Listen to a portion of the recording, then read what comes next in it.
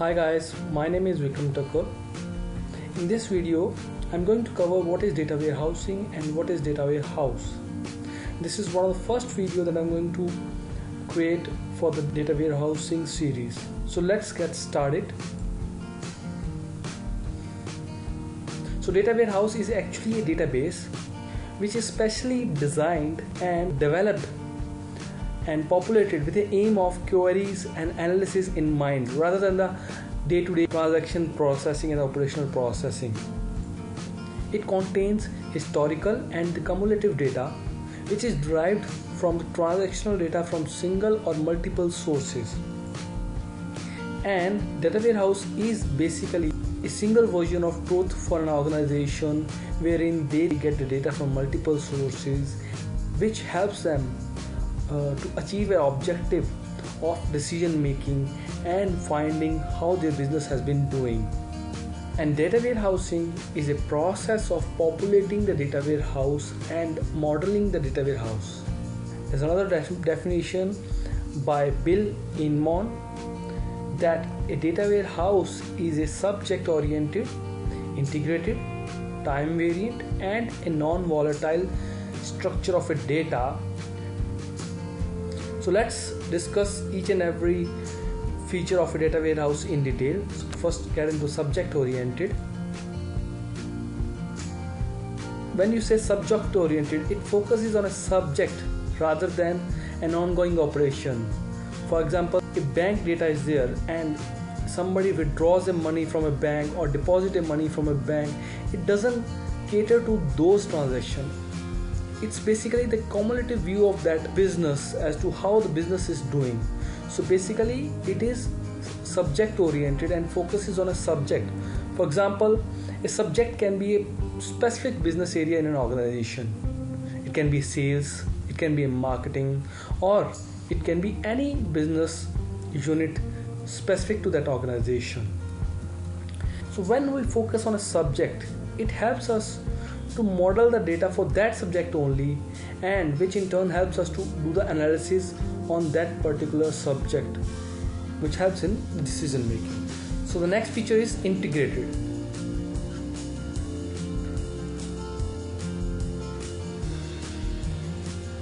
As I earlier said, the data from multiple sources, for example the web APIs, the raw data, the Excel data, the cloud data, the Hadoop data, or the data from a database. Because an organization collects data from various sources, and finally in a data warehouse it integrates into a single form or a consistent format. We need to transform the data from multiple sources and stored in a consistent format. All the naming convention, all the formats of the table, and the encoding of the data must be consistent in order to create the data warehouse. The next feature of a data warehouse is non-volatile. Non-volatile means the data once loaded into a data warehouse is not going to change. If there is any change, it must be recorded as a new record.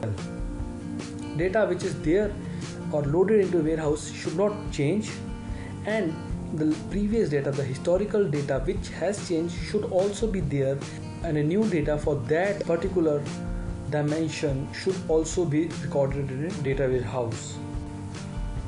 Data from the operational stores is fetched periodically in a batch and periodically updated into a data warehouse. What it does is it enables us to analyze the historical data, because we store every iteration of the data, which helps us to understand what has happened and when has happened, which gives the business flexibility to understand how the business has been doing and how it will do in the future. The next is the time variant. So as we discussed earlier, we kept the historical data in a data warehouse.